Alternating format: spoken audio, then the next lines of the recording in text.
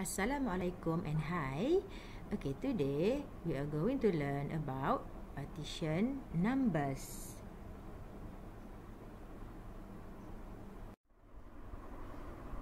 How to do the partition numbers? Actually, we do the partition numbers according to the place value or digit value. Okay, now we go to the partition based on place value.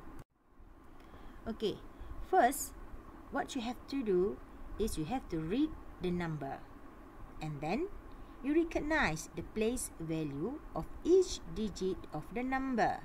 This we have learned in our previous lesson in topic place value and digit value.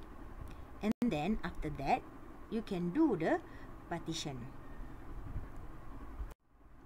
Look at the example. First, read the number 182. What is the place value for digit 1? The place value is hundreds.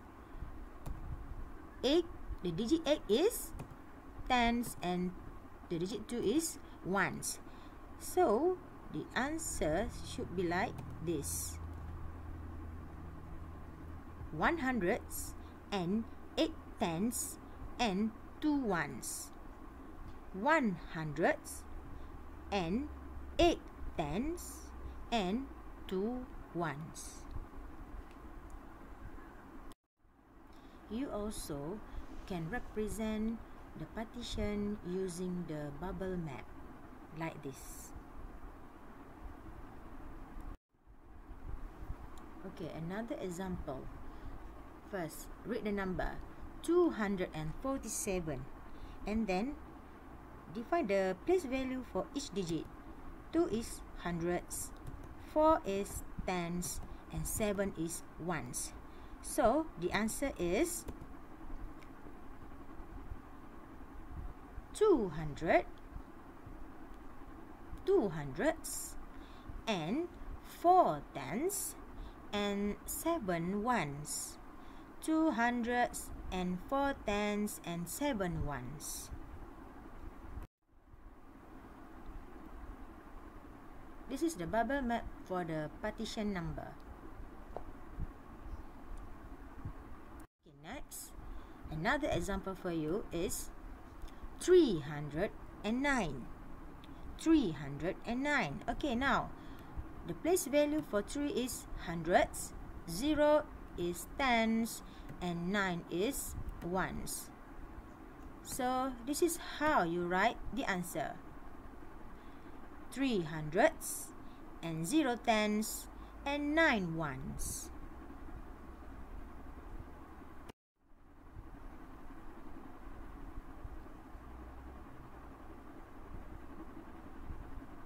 Okay, this is the bubble map for the partition based on place value.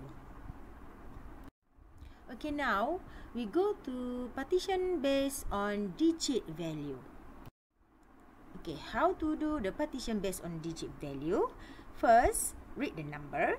Second, you can recognize the place value of each digit of the number, and then you can find the digit value, and then lastly, you can do the partition numbers. Look at the example. Okay, now first read the number 182. Okay, now the place value for every digit of the number. Okay, for digit 1, the place value is 100, so the digit value is 100. For digit 8, the place value is tens, so the digit value is 80. And lastly, digit 2, the place value is ones and the digit value is 2. So the answer is 100 and 80 and 2.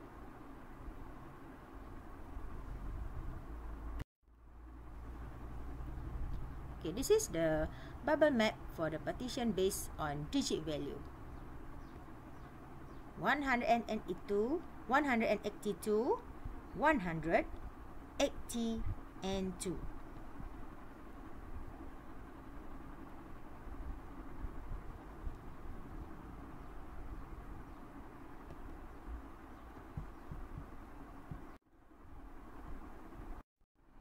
Okay, now we go to the next example. Okay, first read the number 247. Okay, this is the place value for the number 200, 4 tens, 7 ones. Okay, now the digit value for 2 is 200. 4 tens is 40, and 7 ones is 7.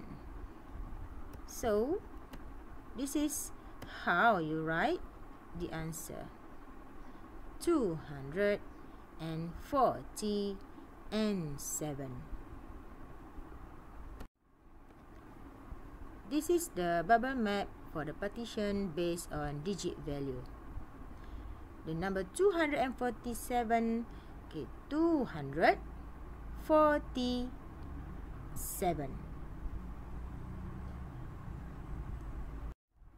Now look at the number 309. This is the place value, and now this is digit value for the number. Okay, now how to write the partition number? Okay, here it is. 309 is 300 and 0 and 9. We can see the digit value 0 here. Actually, we don't have to write. Okay, we don't have to write it when we do the partitioning numbers to digit value.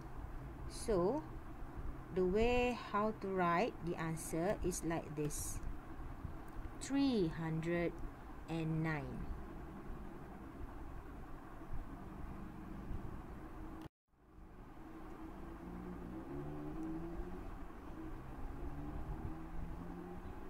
Okay, this is the bubble map for the number 309. Okay, look how to write the partition number 309. 309. The digit value 0, we don't have to write it anymore. From what we have learned today, partition numbers can be done in two ways. First, according to the place value or digit value. This is the example for both ways.